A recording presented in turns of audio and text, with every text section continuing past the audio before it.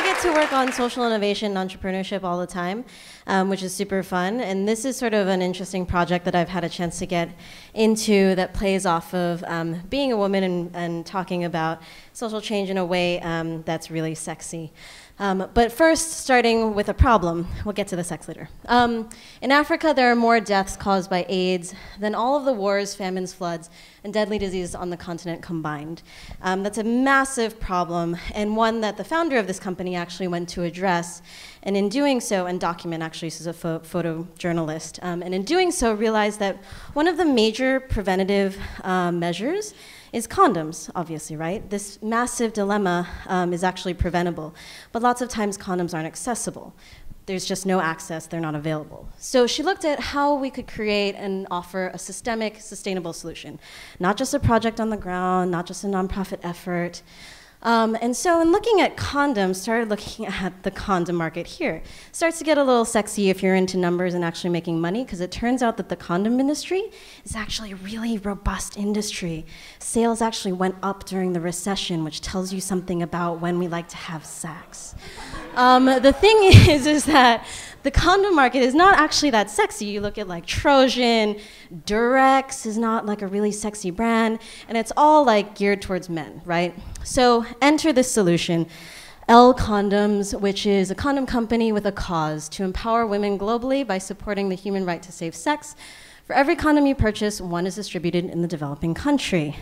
Awesome, one-for-one model is super simple. We've seen it before with the Tom shoes, except that when you buy one condom, you buy a lot of condoms, so a lot of condoms go to Africa.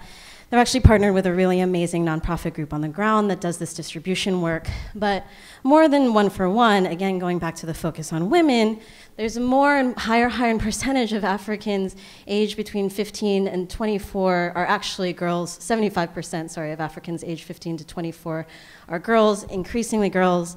Girls and women are disproportionately affected, obviously, by HIV/AIDS and the epidemic, more often just infected in general. And per Emily's presentation, focus on women has been growing internationally, as they are generally people who invest in their own communities and their families and can generate economic development exponentially. So what happens here impacts what happens there.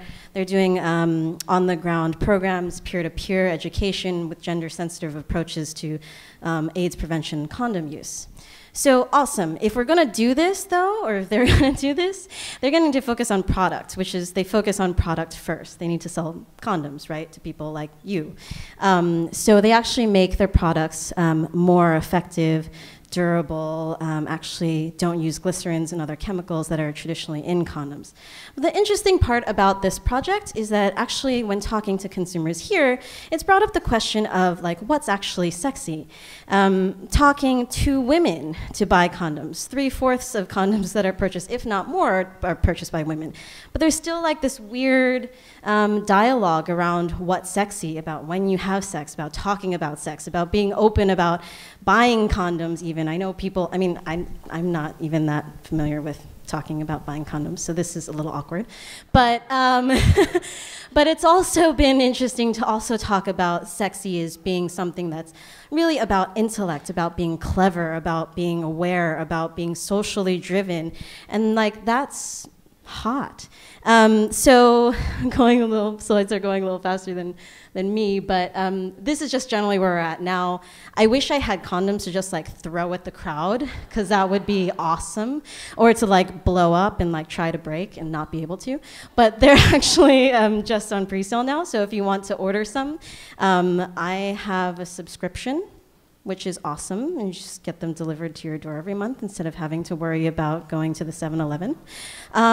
But really, the interesting thing about it is that it's addressing a problem that seems unaddressable. I mean, AIDS in Africa is huge, but if just 1 out of 20 people who purchase condoms purchase L, we could serve the areas with the highest need in Africa, three countries with the highest need in all of Africa affected with HIV/AIDS.